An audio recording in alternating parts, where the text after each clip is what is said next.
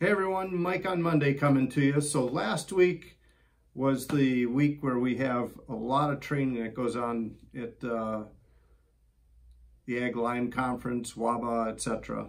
Anyhow, it's an opportunity for a lot of us to go get some additional training and educational credits and such. So what I wanted to bring forward today was something on white mold and diseases in soybeans. So over here, at least in the eastern part of Wisconsin, white mold is a pretty intense disease at times. I know as you move west, it changes a little bit just because of the different climate and environment that you're in. But what I wanted to bring out there was, what did we learn on white mold this past week as far as some of the research going. So to back up, give you a little head things on white mold. You know, when we grow that fungus out in the field, the sclerotia, that's basically where the fruiting bodies will come from, the next generation of that. Those rat turds that fall out of the combine, leave on the soil there. They last 7 to 8 years, depending if we no-till or mix them into the soil. That makes a difference. We know that as the canopy closes up and there's moisture trapped into the canopy, that creates a very good environment for those fruiting bodies to germinate and put their spores out and infect our soybeans. So things that we can do to manage this disease from a cultural practice, it's like, well, how long of a rotation can I create in that field that has a higher population of this disease is to your advantage. All these things are not foolproof is what I'm saying, but series of things can help improve. Again, remember that white mold can impact 400 different species of plants out there, so it's hard to use just a rotation as an example, because maybe you've got some Canadian thistle or some velvet leaf, pigweed, and that includes the water hemp out there, are all species that are susceptible to white mold. So from a rotation standpoint, that gets maybe a little more tricky. We know that wider rows allows more air into the canopy, that helps dries it. We know lower populations allow more air to get into there to dry that canopy as well. Unfortunately, those two things sometimes will take us away from how do we create higher yield, because still the data still leans towards narrower rows with higher populations, etc., tend to give us a little more yield.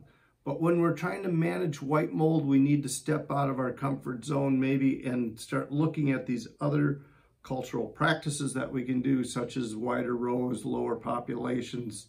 When you have a field that you know that you're going to struggle with, call us here at Country Visions and we'll point you in the direction of which soybean variety has the greatest tendency to take on that environment. I struggle to say resistance, because really resistance doesn't exist in white mold in genetics as of today, and different ratings from all the different seed companies only tell you a small portion of it. It's basically, how does it rate within the genetics that company is bringing to you. The advantage that Country Visions has is that we have multiple companies that we're working with, and the genetics we get to look at over and over again from various plots, lots of different eyes. So we have the ability to tell you which ones tend to be stronger in that environment. Then on top of it, you can look at adding a seed treatment such as Heads Up, which is known to help us with that. And the other piece that I look at is also the possible use of a fungicide later in the season. Again, we want to be using products that at least have some ability to help us with it. There are a couple on the market that give you a great label on white mold, but we do invest quite heavily in those materials, meaning there are a lot of dollars per acre with those specific materials. But the other piece I wanted to put into this equation on the white mold are the other diseases that were talked about that are moving north. Things like frog eye and brown spot, and there's others as well that are traditionally southern diseases that we're seeing this migration coming north. And with that, there's also been observations, well, it's beyond observations now, it's been documented that there's resistance coming with these diseases. That, as an example, the QOI family of fungicides, the strobies, frog eye, as you go south, has become resistant to that specific class of fungicide. So when it comes to the use of fungicides, I've been a strong believer of the idea of, if we can use multiple modes of action, just like we talk about in the weed control side of it, on water hemp, consider doing that with the fungicide materials, and that you have plenty of strength in the triazole, the SDHI materials, and maybe a little less leading on that strobe side of it. Because these things are coming north, they're going to impact us somewhere down the road. The beauty of being north is you can see a lot of things coming at you, and you can create management strategies well in advance of it coming into our area.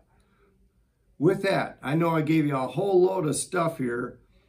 Pick up the phone, call your agronomist at Country Visions, who will help you through these ideas and work for that profitable center that we're all shooting for.